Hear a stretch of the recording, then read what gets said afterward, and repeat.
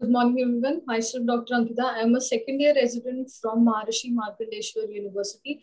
Today's topic for my paper presentation is MRI in quad spine, is it a necessity? Aims and objectives. The purpose of this study is to evaluate the role of MRI as an investigative modality in tuberculosis of spine or to document its value in early diagnosis and management. Either it is the role of MRI in determining the extent of spinal TB, which is compared to plain radiography. Studying the MR appearances of TB spine encountered in a hospital.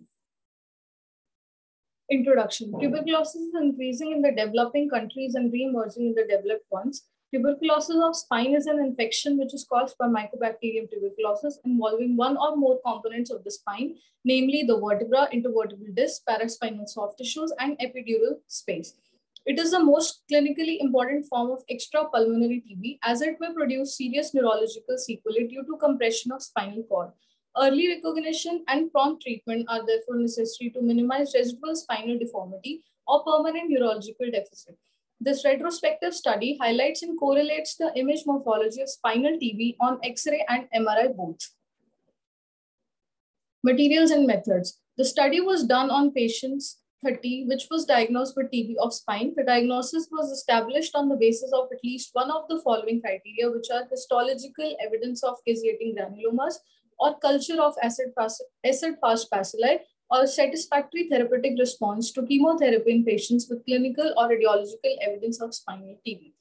Plain radiographs and MRI of spine were carried out in all the patients. MRI was done using 1.5 Tesla Phillips system, and the images were T1 weighted, T2 weighted, stir, and post-contrast gadolinium T1 weighted sequences with sections in sagittal, coronal, and axial planes.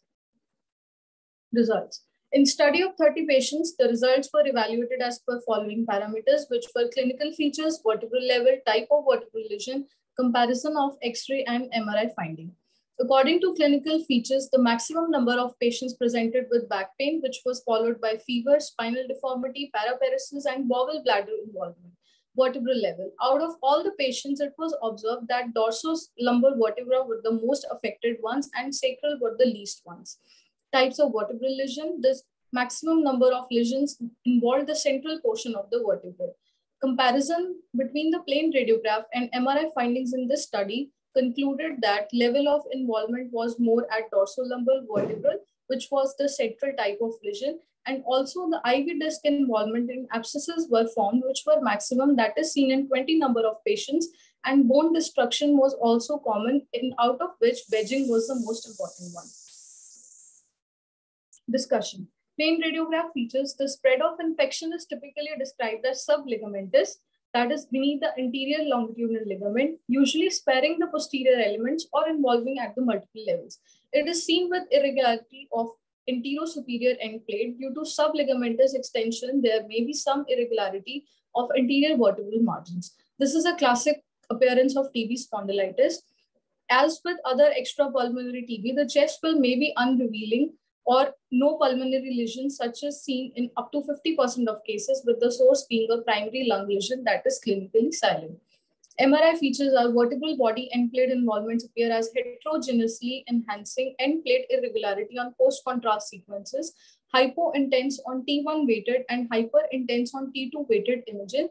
Marrow edema also appeared as hyper-intense areas on T2 weighted and stir images. Intervertebral disc involvement appears hypo-intense on T1 weighted and hyper-intense on T2 weighted images and shows heterogeneous enhancement on post-contrast T1 weighted images. Prevertebral, paravertebral, and psoas abscesses also appeared as heterogeneous lesion with peripheral enhancement and central non-enhancing hypo-intense areas.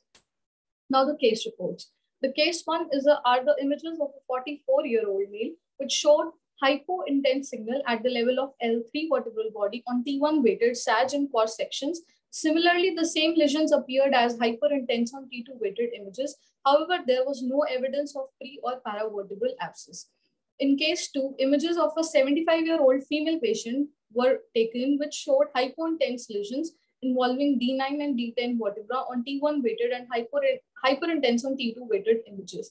Also, the post-contrast T1 shows enhancing margins of bony erosions with enhancing granulation tissue. These are the images of 10-year-old male showing erosions of T10, T11 vertebral body with wedging in this space obliterated at the level of T10, 11 vertebra. Prevertebral and bilateral paravertebral spaces, that is the abscesses, were involved. Post-contrast T1 weighted images shows enhancement of margins of the abscess and also of margins of area of erosion of the vertebral bodies. Another case 4 showed the images of 11 years old female who presented with kyphoscoliotic deformity involving N1 and L2 vertebra. Hypointense areas in L1 and L2 vertebral bodies on T1 weighted images, which appeared as hyperintense on T2 weighted. Prevertebral and paravertebral abscess were also involved. Case 5 are the images of 13 years old female, which showed large prevertebral collection, that is abscess, hyperintense areas in C1, C2, C3 vertebral bodies, which were suggestive of erosion, and there was no evidence of spinal cord involvement. The case 6 are the images of 28 years old male, which showed hypointense signal, that is areas on the T1 weighted images involving D10 and D11 vertebral body with reduction of this space with pre and paravertebral abscess. Post-contrast studies shows enhancement of wall of abscess and of margins of bony erosions. Outcome. Now, the outcome of study is that it showed that the most common clinical feature is back pain, followed by deformity, with most patients being afebrile. Most common vertebral level which was involved is dorsal and was followed by lumbar, and the cervical, with the sacral being the least involved. Central type of vertebral lesion is common, then paradiscal, and rarely it involves the posterior elements.